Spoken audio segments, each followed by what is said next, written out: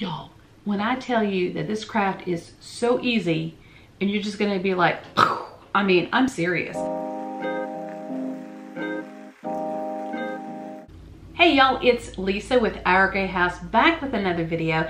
This one is a Pottery Barn look-alike, the look for less, dupe, if you will, inspired piece, decor piece that I first saw on the Sister Studio Instagram account. And so I'll try to link that below if I can, you know, so that you guys can look at it yourself how she did hers.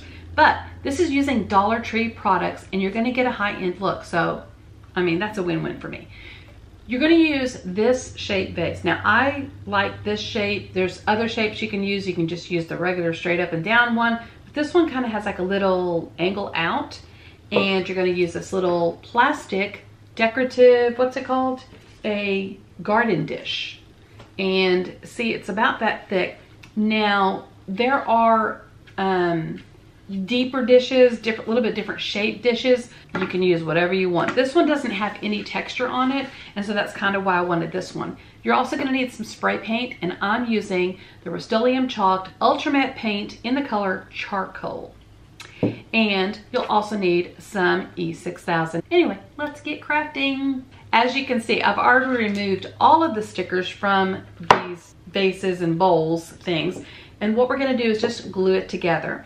And then I'm gonna let it set for just a little bit, and then I'm gonna take it outside and I'm gonna spray paint. Y'all, when I tell you that this craft is so easy and you're just gonna be like, I mean, I'm serious. All I'm doing is gluing this to this and spray painting it.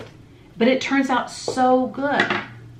Y'all are gonna be amazed. Anyway, so I'm taking my E6000, and what I don't like when I watch other crafters is just when they like glob on the glue, but I don't want this also like just falling apart. And I know some folks use hot glue, but I'm not gonna use hot glue. I'm just gonna use E6000 because I'm not really putting any food in it because it's not really food safe.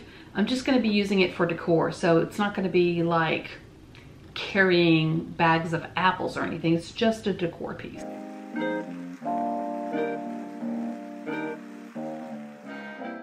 I didn't want to gob down the E6000, so I just put, now I'm gonna have to stand up to make sure I'm centering this.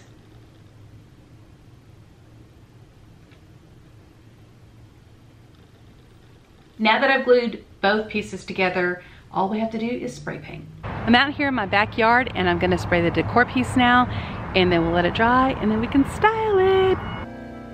Here's how it turned out, and I absolutely love it. I think it turned out so well and it was so inexpensive.